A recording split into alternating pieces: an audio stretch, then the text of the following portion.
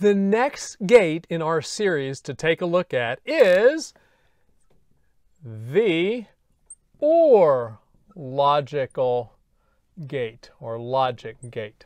All right. Now, like with the AND gate, we talked about an algorithm defining the operation. Once again, a logic gate got a bunch of inputs coming in on the left-hand side. They have different levels of logic 1 and logic 0, different values. Either they're a logic 1 or a logic 0.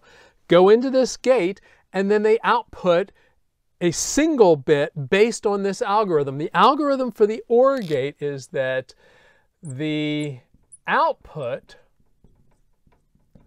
is a logic 1 if any, remember whenever we talked about the OR gate, when we talked about the AND gate, we said that the output is a logic 1 if all inputs are a 1. In this case, the output is a logic 1 if any input is a logic 1. All right. So we did a truth table for the AND gate. Let's go ahead and do a truth table for the OR gate. And we're going to do a similar one. We're going to use 3 inputs, A, B, and C. And once again, mathematicians tend to represent these logic functions with two inputs with an operator. But in electronics, we'll find that we can actually represent multiple inputs into a single gate. So I've got 3 inputs here, which give me 8 possible combinations of 1s and 0s at the input, right? So here's my list. There's all 8 of them, right? And what happens is if we look at this definition up here, it basically says that, we're going to output a logic 1 in certain cases. Which cases are those? Well, the case that there's a 1 at any of the inputs.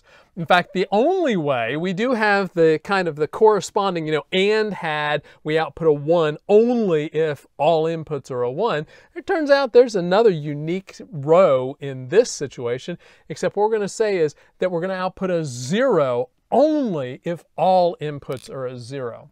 All right? So there's my x equals a 0 if all the inputs are a 0. If any of the inputs are a 1, guess what? We're outputting a 1. And so there's our truth table for a 3-input OR gate. Now, I made the comment that it's common to see an electrical circuit that would represent this. And let me show you what this is. Remember, with the last one, I used kind of this idea of a push button, right? And so you have these 2 contacts that if I push the button, it's going to connect those 2. Well, what I can do is I can have B and C, and I realize I got those kind of close together. We don't have a whole lot of board space here.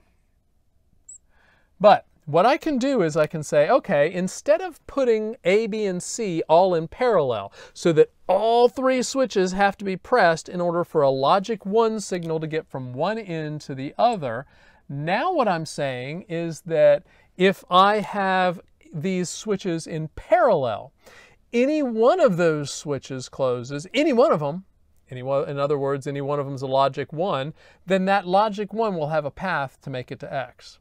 This is the OR circuit. Need more inputs? Just add more switches in parallel. Works just fine that way. All right? Now, let's talk about the logic circuit. The logic circuit itself, what the diagram we're going to put on a schematic, is slightly different than the AND gate. Remember, the AND gate was a shape just like a D. Not entirely sure how to describe this shape. It's instead of where the AND gate had a straight line where the inputs go in, the OR gate has a curved input. And then instead of having the rounded shape of the D as the point where the output comes from the AND gate, there's a pointed output for the OR. So this point right here, that's where the X is going to come out.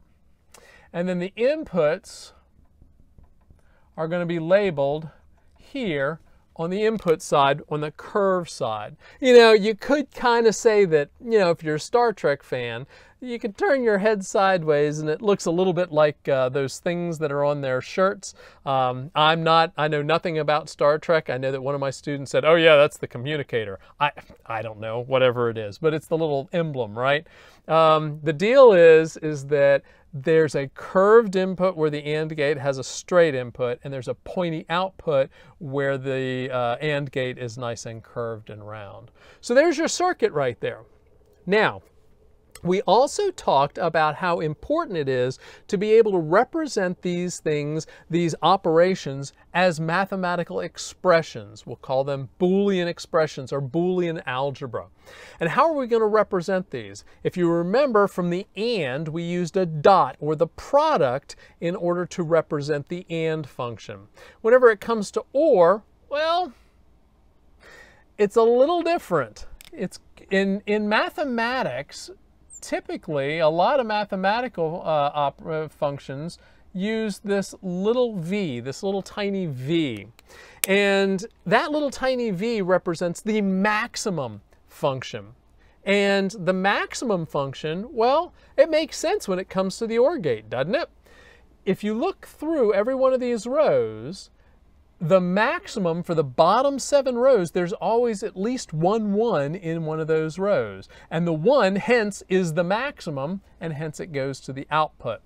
The top row, however, the maximum value of that top row is 0. So we're going to have a 0 as the output. So the maximum function really does make sense here. We're not going to use it. Because as I've told you before, later on, whenever we start doing design of Boolean expressions, by taking a truth table and converting it to a Boolean expression, we're going to use something called a sum of products expression. We might occasionally even use a product of sums. That term sum, that refers to the OR. And so frequently you will see the plus sign used to represent the OR operation. So sometimes, and in the case of this class, what we're going to do is we're going to use that plus sign in order to represent the OR operation. All right? All right.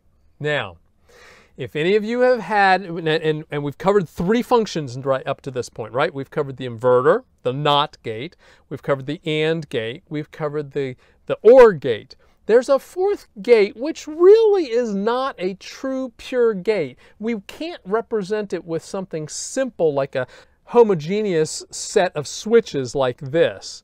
It's kind of a little bit more convoluted, a little bit more complicated than that.